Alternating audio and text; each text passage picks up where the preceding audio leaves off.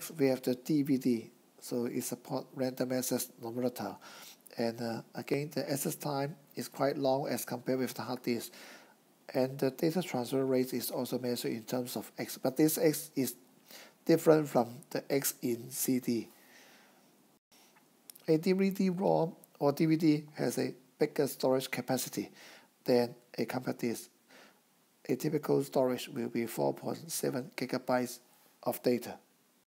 A DVD can also support single or dual layer or even double side, and for each layer, the storage capacity is about, again, 4.7 gigabytes. And with a DVD, it can have different forms. We have a DVD read-only memory, DVD minus recordable, DVD plus recordable, and DVD rewritable. And for DVD recordable, sometimes we don't need to care about whether this is minus or plus. We simply regard them as DVD recordable.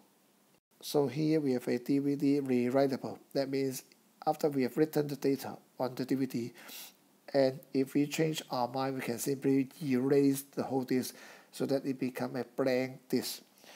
This is a DVD plus recordable disk, and it is supporting double layer, so therefore the storage capacity is 8.5 gigabytes. And usually these DVD disks are for recording TV programs or football matches. Using a DVD disc recorder,